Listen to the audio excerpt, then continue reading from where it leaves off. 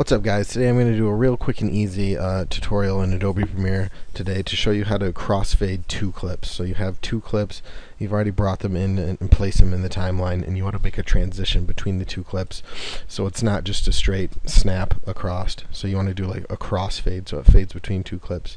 This is real easy to do. Just go over to your effects window and search, just type cross. You don't even have to spell cross all the way, but you'll see cross dissolve. All you have to do is very simply drag and drop this onto your clips. Now when you go between them, it's going to do a nice gradual fade. And you can click on this, and there's some options here. You can change like how long the duration is. You can simply grab on this also and shorten it so the crossfade will happen faster, or you can drag it out and make a crossfade slower. And then if you want to remove the crossfade, you just simply click on it in your timeline, hit delete.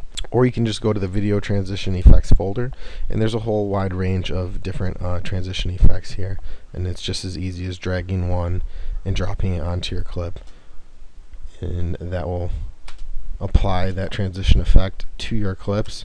And then again, you can click on them and change some options on what kind of how the effect is going to play out. So that's just a real quick, easy way to add transition effects to your videos in Adobe Premiere.